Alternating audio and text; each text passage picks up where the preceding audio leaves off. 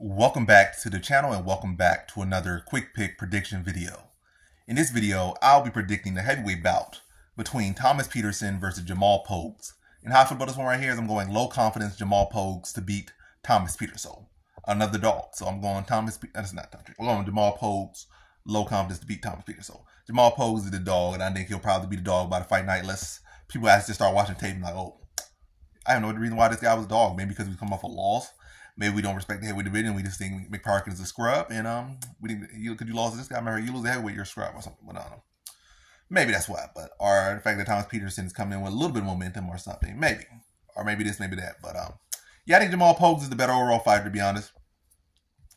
I feel like Thomas Peterson really hasn't fought any respectful competition yet. I feel like Pogues has actually got his feet wet. He won his Contender Series fight.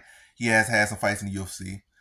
And stylistically wise, I feel like he matched up well. They both actually have solid wrestling backgrounds. Maybe you could say Chandler. I mean, not Chandler. Maybe you could say Thomas Peterson is the better wrestler, and I wouldn't be mad at you or that. I wouldn't disagree with you. I wouldn't even really care to disagree or even debate that. But I feel like Pogues is solid enough in the wrestling department to be able to, make, solid enough in the wrestling department and grappling department to make Peterson have to work. And Pogues is definitely the clear, more well-rounded striker between the two, or the more developed striker. If anything, I was like watching some of the Contender Series fights, expecting him to wrestle, and I saw him like striking a lot more in some of these fights. And like, he's not bad. I will, picking him, I was like, I want you to just go out there and wrestle, make it an easy fight, but his striking not bad. Like, you look pretty solid there. Not to, not to say he's like world caliber, like, fighting for no world titles or future champion type material, but like he can hold your own in the UFC. That's what I would say as far as the striking.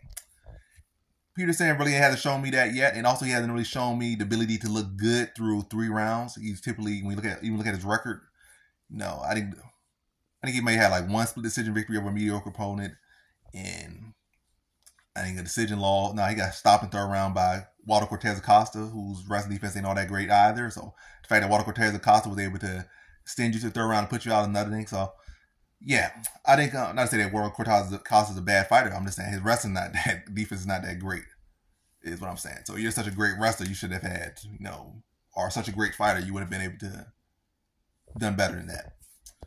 But yeah, simply as I could put it, I feel like Pogues has the wrestling to address Peterson's wrestling, if not out wrestle him, but I would say just enough to address it. I think Pogues has the more experience. I think Pogues is the better striker, and I think Pogues is the better fighter over the round. So I feel like he can address the wrestling, make Peterson have to work a lot. I feel like he outstrike Peterson, send him through the deep rounds, outwork him, drown him, and beat him in the decision victory. So in this one, I got Jamal Pogues via decision.